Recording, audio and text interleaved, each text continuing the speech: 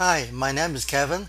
Today I'm gonna show you how to start a steam turbine and put the load on. Now, so before we start that, we have to put the auxiliary equipment on first.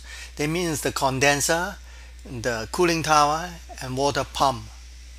Okay, so now, and also we have to also make sure the oil, the governor is okay, the oil for the bearing is okay, and also the drain of the turbine had to be open to let the water out. So now I'm going to turn on the steam slowly to the turbine and make it turn slowly for a few moments. So you can see the turbine slowly turning now. So let it slowly turning. And the next one, next step, I have to check one of the slinger wing for the lubrication. So I open it up. There is a wing in there supposed to be turning. So we want to make sure it's turning. Yeah, it is turning okay. So there's oil splashing everywhere to lubricate the bearing.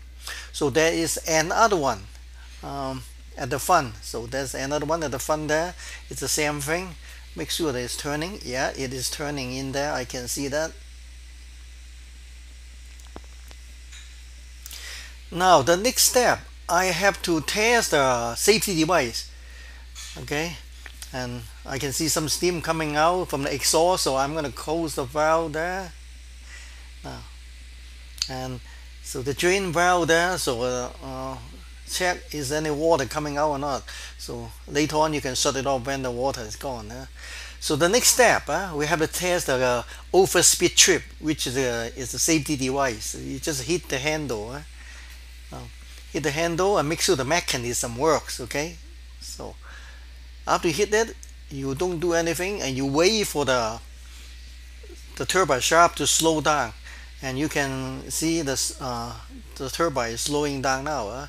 So this is a safety device. Now, so if the turbine is running too fast, and the mechanism will stop the turbine itself. So every time we start it, we have to test it, make sure the linkage is working okay before we actually put the turbine online. So right now you see the turbine is slowly slowing down. So we just wait for it, wait a few more moments until the computer stop. So I can see that now it pretty much is stopped now. Okay, so I'm going to close the steam valve to the turbine, and then I'm going to reset the overspeed trip. So just pull it up now, and then I can slowly open the steam valve again and make the turbine turn again. Now usually when the turbine is cold, we have to slow roll it for 15 minutes before we can put it online. But today we have already warmed up the turbine. So I'm gonna just slowly open up the steam valve and make the turbine run into the operation speed. Okay, opening the steam valve. Now, so this turbine is hooked up to a single phase generator.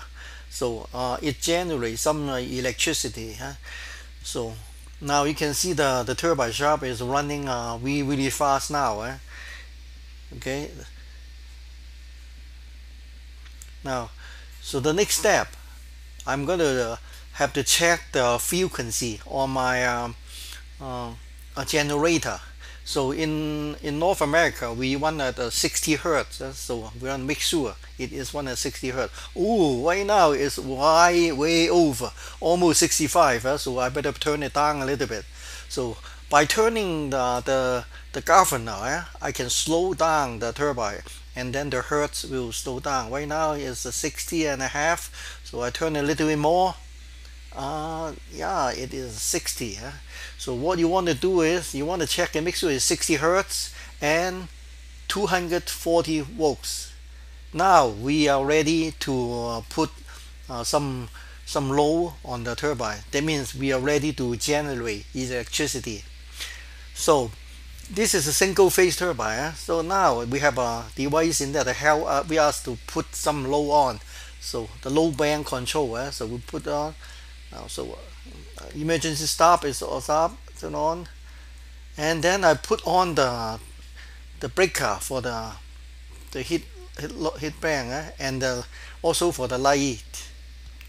So next step, I turn the emergency stop to the clockwise and it will pop out, and the low off side will come on. So I'm ready. So I put the low on, putting on. So I'm ready to generate some electricity. So now I'm going to put 1000 watt heating element on. Okay, and then I'm gonna go over there and turn on the switch. Each one is 500 watts. Okay, 500, another one, another 500. The total is 2000 watts. Okay, now after I put the load on, I have to recheck my frequency. You see the thing dropped down to 159 and a half already. So it's okay like that, but I want to just adjust it to 160 hertz. Anywhere 659 and a half and 60 and a half would be okay. So I'm going to turn it up to 160.